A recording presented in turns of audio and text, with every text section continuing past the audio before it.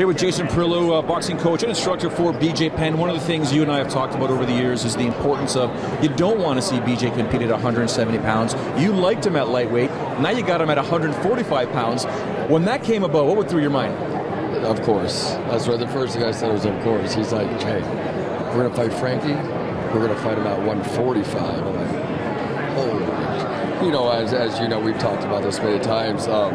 I was always campaigning to try to get him back down to 155, and BJ likes to shock and be unpredictable, and he said, you know what, let's go to 145. Make a point of it, you know what I mean? So that's BJ. What are you going to do?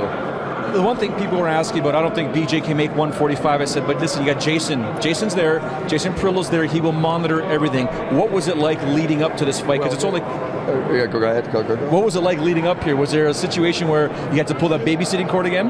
No, not so well. The thing is, BJ, I've been monitoring mostly, I guess, at the end of the day from my house, because he's been in Hawaii. BJ's been in the Valley, and he's been so. Let me tell you, the biggest difference in this fight and the other two fights, the biggest difference, bottom line, is the hunger. BJ's hunger is there.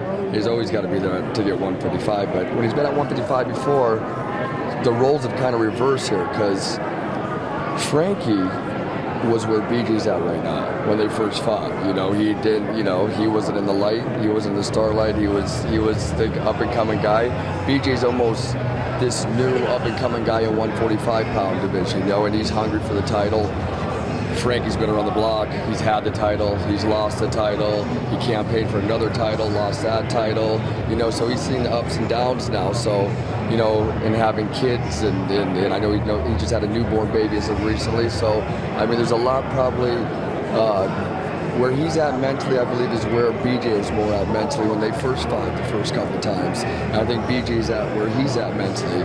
You know, he has the hunger that Frankie had when they came into the first couple of fights. A lot of the media were talking about the fact that if BJ Penn emerges victorious on Sunday night, he could bypass a lot of people and get a title shot. Are you buying that argument? You know what? Am I buying that he deserves a title shot? You know what? This is the UFC. You know what I mean? At the end of the day, these guys get it's what you show that night. You're as good as your last fight, and that's true in this sport, in the UFC, because you know they want the best fight. They want the it's almost like the fans are picking who they want to fight. You know what I mean? And I think the fans like that too, though. I think they like it, but in all reality, when there's a guy that really doesn't deserve a shot, you know, they're going to say no. But BJ, he can't ever in any division. If he wants to go up to 205 and he beats his first guy, you can arguably say he deserves a shot at the title.